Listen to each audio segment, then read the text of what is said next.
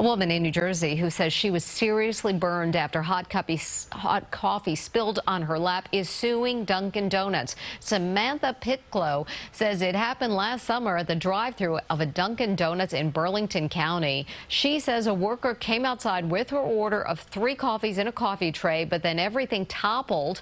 Her lawsuit claims a stronger cup holder could have prevented her injuries.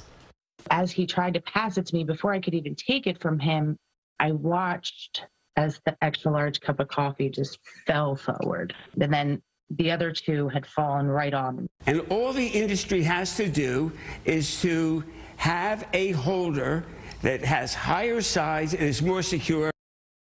Pitclow spent 3 days recovering in a burn center. The lawsuit is seeking unspecified damages.